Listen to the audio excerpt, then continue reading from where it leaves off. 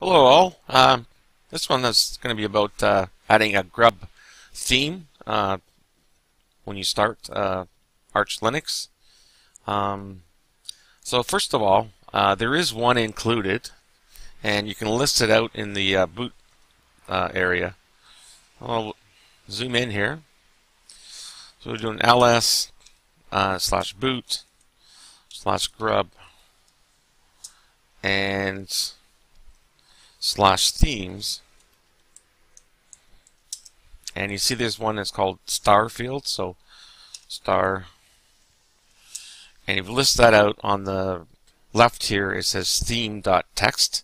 That's what you want to point to in your Grub configuration file. Although this one doesn't look very good. Luckily, if you have YowArt installed, you can simply download. There's a couple anyway. So YowArt, if you want to just do a search Grub, make sure you put Grub 2 and then -theme. And the one I like personally is the first one, the Arch theme OpenSUSE theme, and it's branded to Arch, branded Grub 2 theme. So you just press 1. Now it gives you some, I think, yeah, here it is here. Instructions, installation, copy the theme to the Grub themes directory. Zoom in a bit more, and there's the command to copy that over. Hopefully I got that right, and press enter. And we'll just list that out now. Now it's in there, so again, we'll list out the Arch SUSE. And again, it says theme.txt. So it's very simple.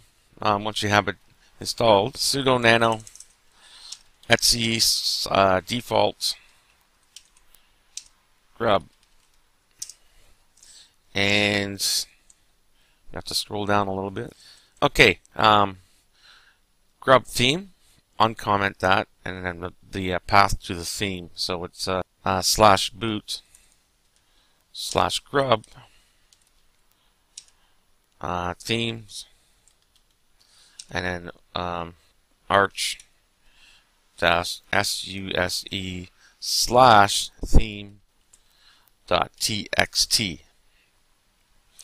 And for the size, on a regular machine it shouldn't matter, but under graphics mode, they suggest to use VBE info, but you have to download other stuff for that.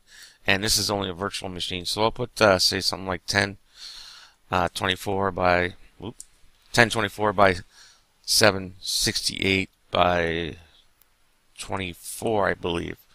So Control X to save. Yes. And then we'll just do a sudo mkconfig. Oops, my mistake. It's a sudo grub -mk. And hopefully we'll do a reboot. We'll see a splash screen. So sudo reboot.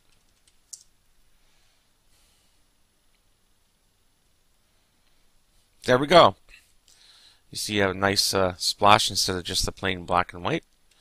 So you can, the same commands, you can edit, escape, and etc. So just press enter, and that's it. You get a nice looking boot theme and branded with Arch Linux, and that's all you have to do.